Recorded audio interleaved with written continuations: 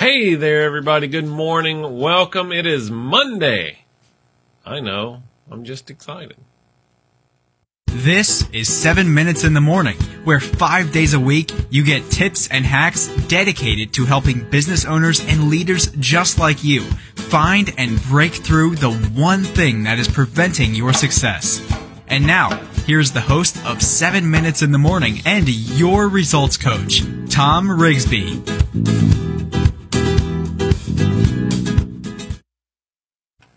Hey there, everybody. Good morning. A special good morning to Catherine and George, since you two have already said good morning. Hey, thank you so much for being here. My name's Thom Rigsby. This is 7 Minutes in the Morning, show where we talk about how to start, grow, and enjoy the benefits of business ownership. Today, I'm going to give you a little bit of Monday. I titled the show Monday Morning Motivation or something like that.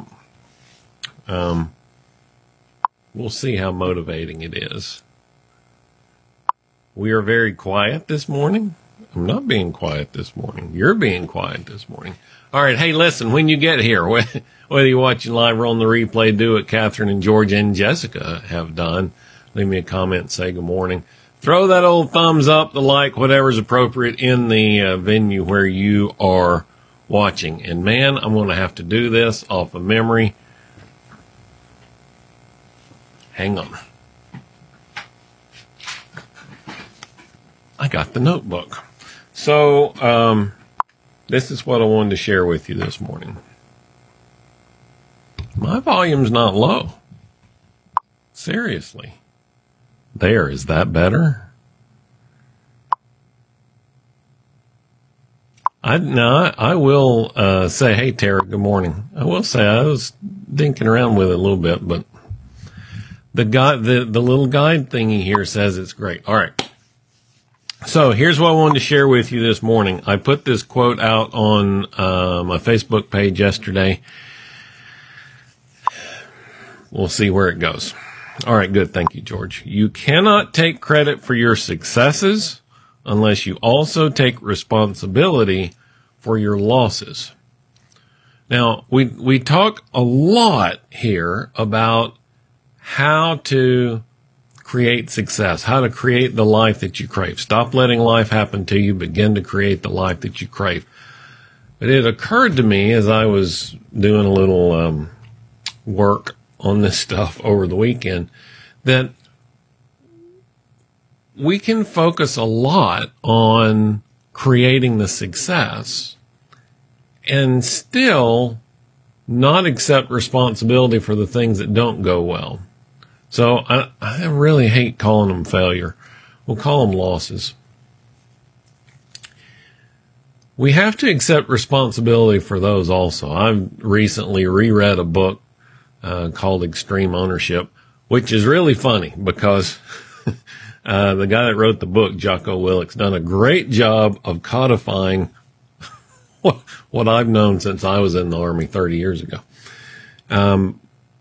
But at its core, at the gist of it, what it really means is you have to accept responsibility for everything, the good and the bad, right? And it's unreasonable, it's intellectually dishonest, it's whatever you want to call it, to say that, yes, the wins are because of me and the losses are because of all you other people. It just doesn't work that way. Now, part of the challenge in this is that we're not used to thinking about it that way. And I think I've probably told you, stumbles. I like that. That's a good one, Catherine. I think I've probably told you at some point the story of one of my past businesses where my partner and I got sideways with each other, really, really sideways. Things were really not going well. Very ugly breakup. And years afterward,